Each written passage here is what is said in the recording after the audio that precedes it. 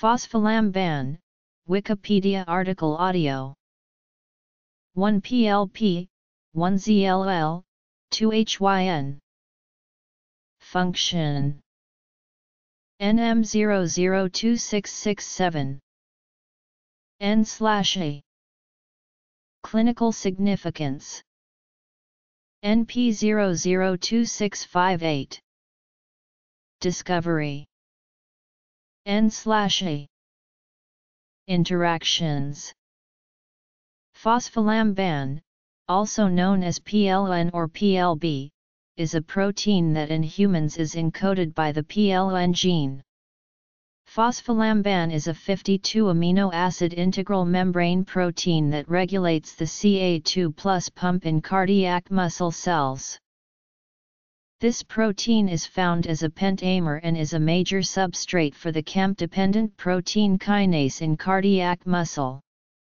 The protein is an inhibitor of cardiac muscle sarcoplasmic reticulum Ca++ ADPase in the unphosphorylated state, but inhibition is relieved upon phosphorylation of the protein.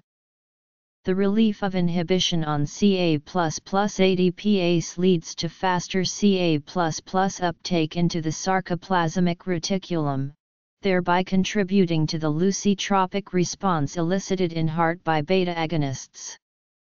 The protein is a key regulator of cardiac diastolic function. Mutations in this gene are a cause of inherited human dilated cardiomyopathy with refractory congestive heart failure. When phospholamban is phosphorylated by pKa, its ability to inhibit the sarcoplasmic reticulum calcium pump is lost. Thus, activators of pKa, such as the beta-adrenergic agonist epinephrine, may enhance the rate of cardiac myocyte relaxation.